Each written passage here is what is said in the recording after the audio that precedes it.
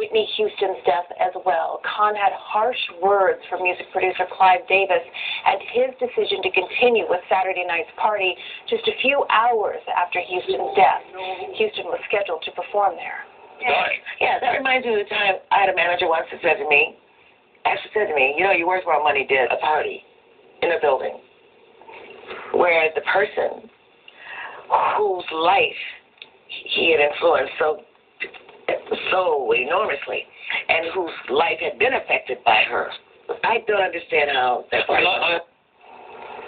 Davis discovered Houston when she was just a teenager and served as her mentor. Also tonight, high honors for a